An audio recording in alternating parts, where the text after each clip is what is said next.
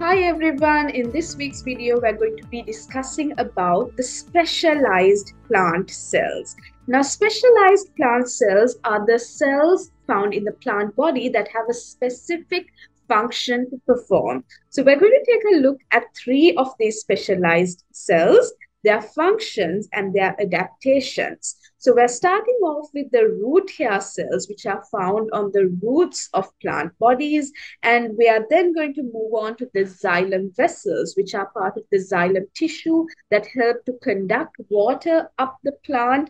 And finally, we're going to take a look at the palisade mesophyll cells, which are found in the leaves of plants and help the leaf to carry out photosynthesis. So stay tuned to this week's video where we'll be going through these specialized cells in detail.